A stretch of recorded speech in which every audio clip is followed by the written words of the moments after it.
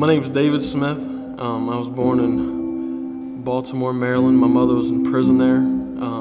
Her and my father got in some situations with selling drugs. They told my mother that if someone didn't come get me, that I would go into foster care down there. So my grandparents, they came down and they picked me up and they would raise me all the way up until I was 12 when my grandfather passed away.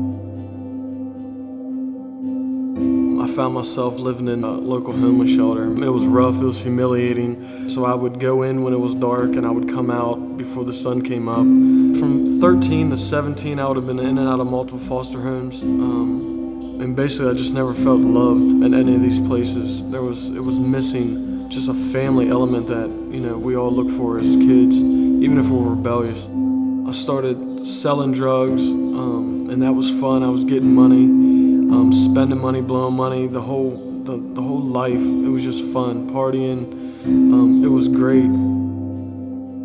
I was driving around on this little mini bike, and a cop pulled me over, and I had 2 50s of crack in my pocket, and I had an eighth of weed in my hat. So from there, I would have got sent down to a juvenile prison in Hagerstown, and here I'm got drug charges. And my girlfriend at the time, which is now my wife, she was pregnant with my daughter. She had to tell her mother in the same breath that she was pregnant and I was in jail.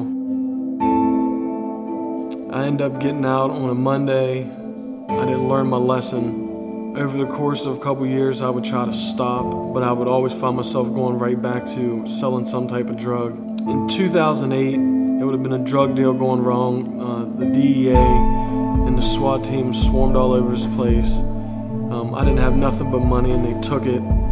They sent me home, and on my drive home, God gave me a vision of me visiting my children in prison.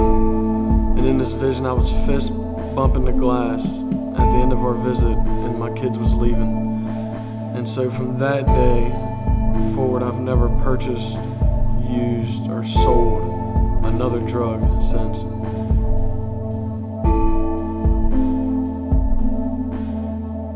For God to speak to me or to show me this, it was like God's reaching out to me. He's initiating this relationship.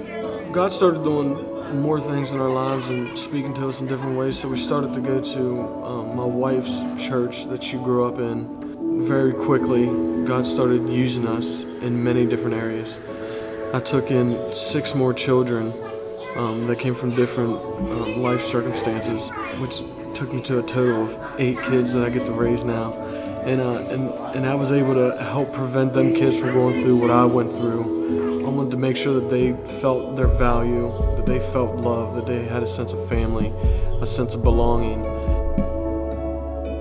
So now me and my wife, we're on staff here at CityReach Church, Cumberland. Not only has God changed and transformed my life, but He's changing and transforming all these little lives that I get to raise to be young men and women of society, young followers, young passionate believers in Jesus Christ. And it's in Jesus that we all thrive, that we all have been changed and transformed.